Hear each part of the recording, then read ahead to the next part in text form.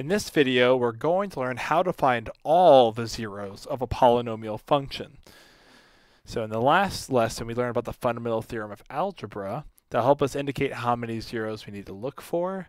And now we're going to learn how to find all of them. And in this video, I'm going to show you how to use technology to assist you in finding all of them. So at first, it starts off with I want to find the zeros, so I'll start by actually graphing this to see where my real zeros might be. So I'm going to hit y equals, plug in x to the fourth, plus x to the third, minus 7x squared, minus 9x, minus 18. And I'll hit graph. And this is the cubic I get from this polynomial.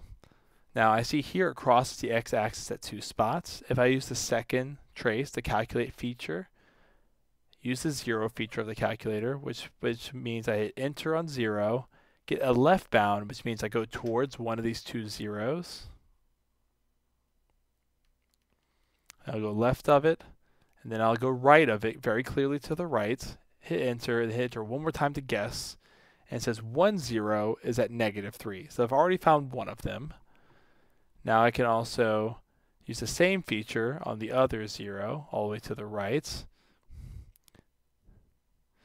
And it takes a little bit to scroll, but once you're there, the technique isn't too hard to use.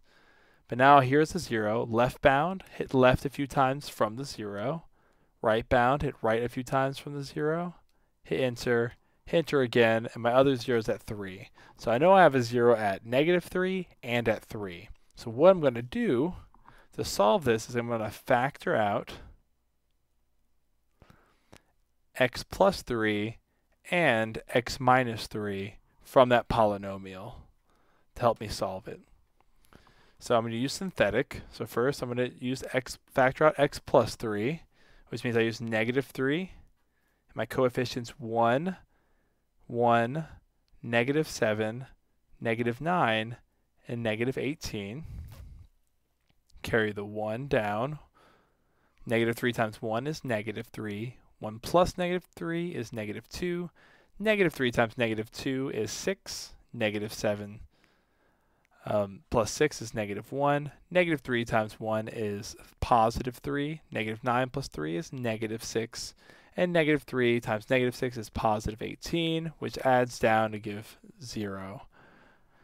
So that leaves me with the polynomial x to the third minus 2x squared minus x minus 6, which I'm going to factor out x minus 3 from that polynomial. So continue factoring it out. So I'll use 3 for my x minus 3, and then 1, -2, -1, and -6. So carry that 1 down.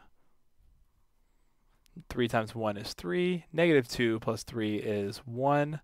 3 times 1 is 3. -1 plus 3 is 2. And 3 times 2 is 6. And that gets me 0. I was definitely expecting these zeros because I had seen them as zeros on the graph. And that leaves me with x squared plus x plus 2. So now I can factor my function. F of x is now equal to x plus 3 times x minus 3 times x squared plus x plus 2. And if I'm looking for all the zeros, I just set this equal to 0. And then I'll continue to set each factor equal to 0. So x plus 3 equals 0, giving me that solution of -3. X minus 3 equals 0, giving me that solution of 3. And these last two roots are probably imaginary since I did not see them cross the x-axis. I can almost assume that they're going to be complex solutions. So for x squared plus x plus 2 equal to 0, I can use any technique I would like to solve this. I'm going to use the quadratic formula.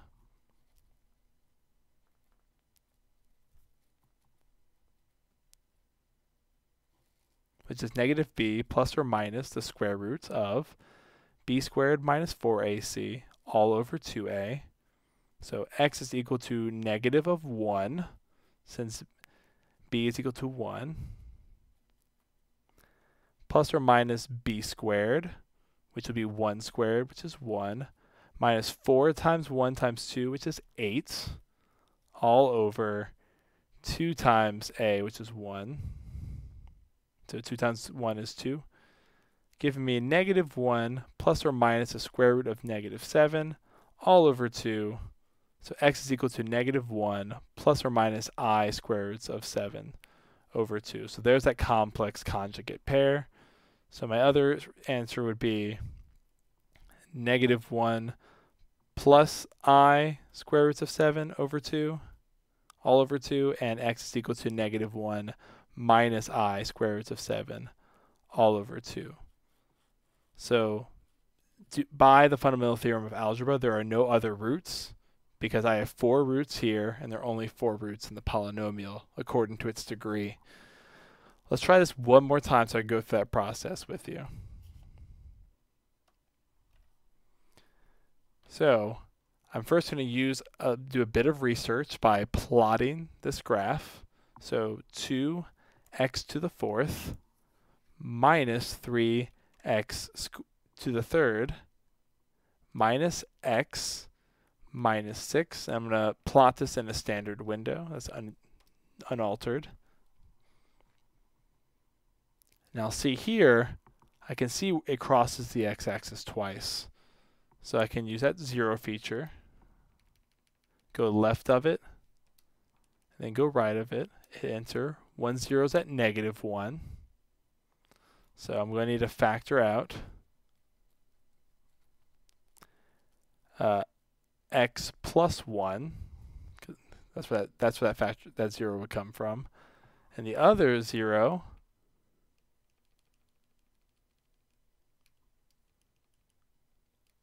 would be at 2. So factor out x plus 1 and x minus 2.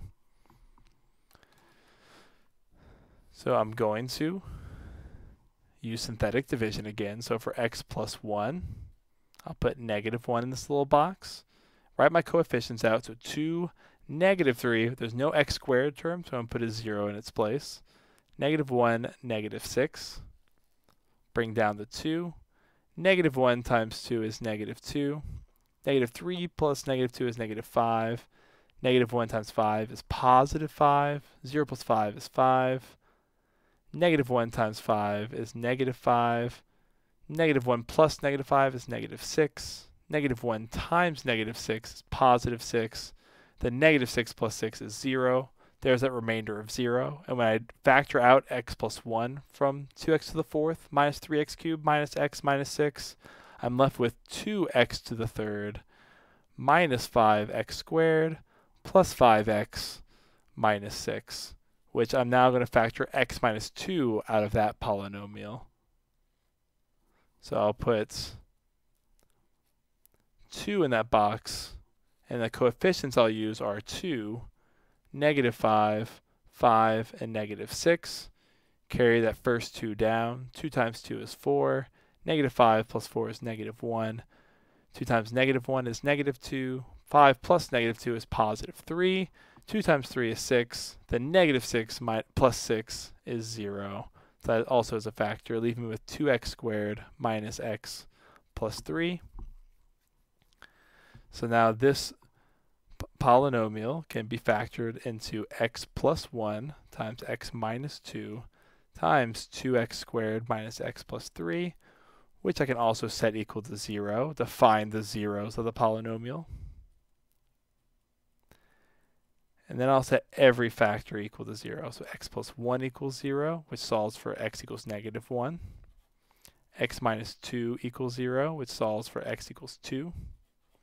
And 2x squared minus x plus 3 equals to 0, which I might be able to factor if I can find two numbers that multiply to 6 and add to negative 1, which doesn't seem possible for two positive numbers or two negative numbers to do that, to get that negative 1. So I'm going to use the quadratic formula. So I'll get x is equal to, I'm going to write down what a, b, and c are on the side here. To negative of negative 1, which is just 1, plus or minus the square root of negative 1 squared, which is 1, minus 4 times 2 times 3, which is 24, all over 2 times a, which is 4. So x is equal to 1 plus or minus the square root of negative 23 all over 4, which gives me 1 plus or minus I square root of 23 all over 4. And another way you can represent that imaginary solution, if you want to have the real and imaginary part separate, the other two solutions here would be x is equal to 1/4 plus the square root of 23 over 4i, and x is equal to 1/4 minus the square root of 23 over 4i. And that is how you find all the zeros of a polynomial function.